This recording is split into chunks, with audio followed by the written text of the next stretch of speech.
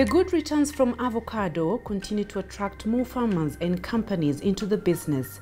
The fruit has been hailed as one of the most relevant foods over time due to its international popularity in making guacamole and its global recognition as a superfood based on health benefits.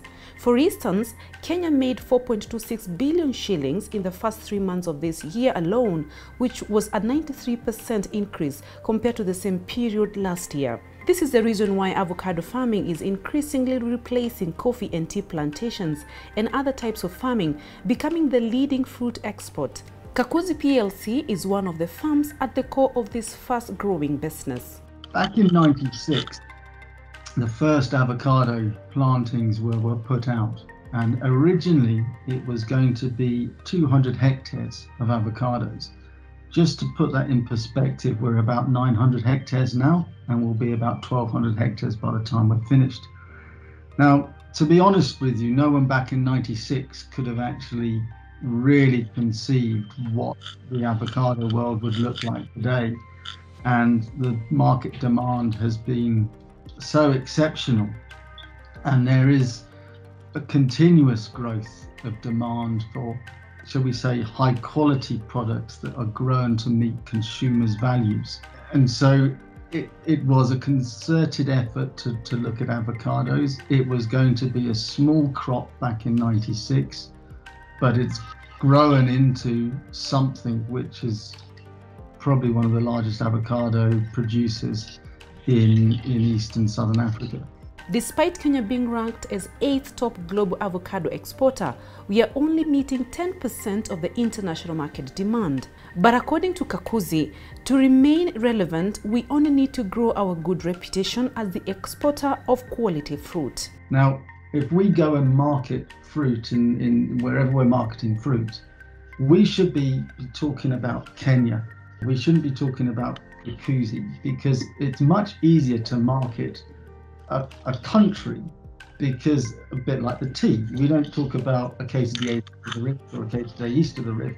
Consumers worldwide talk about Kenyan tea, and we should be getting consumers to talk about Kenyan avocados, Kenyan macadamias, Kenyan blueberries, because that's a bigger picture that consumers can get their head around. We've got Kenya as a great tourist destination. We've got Kenya as a great place, whether it's the beach, whether it's Wanyama, you know, we've got all of these different things. And by the way, it produces all these great products as well.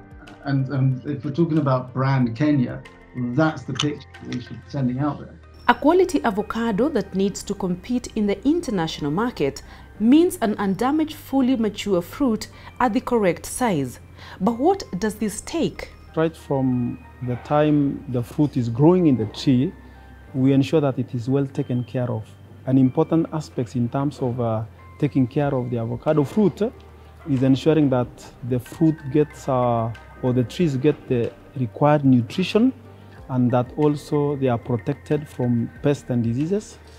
And then after that, now, if you're able to take care of your fruit, then when harvesting time comes, then you harvest and handle it in the right way. What do I mean by that? Once you have taken care of the tree and you are now ready to harvest your tree, then you have to have trained labor who will know how to handle the fruit in the best way possible.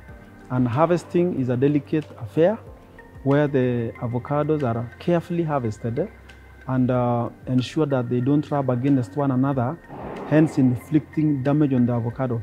Because the moment you inflict damage on the avocado, then that avocado is downgraded and it is just good for oils. During a normal season, Kakuzi Pack House is able to process and package up to 3 containers of avocado.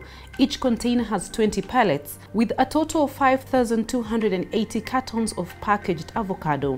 During peak periods, they are able to process up to 24 containers a week. In the international market, what fetches a lot of money is the bigger size fruit. So from size 10 all the way to size 24. Those are the marketable avocados. So the mass sizer is a machine which now grades the avocado into the respective sizes. After grading into the respective sizes, they are manually packed by our packers who are trained, and they ensure that they pack the avocado to fit well into the 4 kg box. Once that has been done, then the avocado is now conveyed through the chain and the roller chains, and then now that will be received by our packing team, and the packing team will put the packed cartons into pallets. It takes up to 30 days for the product to reach the consumer via sea. The company is currently working with over 3,000 farmers who supply the fruit to the company. Kakuzi plans to invest over 200 million shillings to expand hectareage under avocado. Other superfoods in Kakuzi portfolio include macadamia and blueberries, with the latter being consumed locally.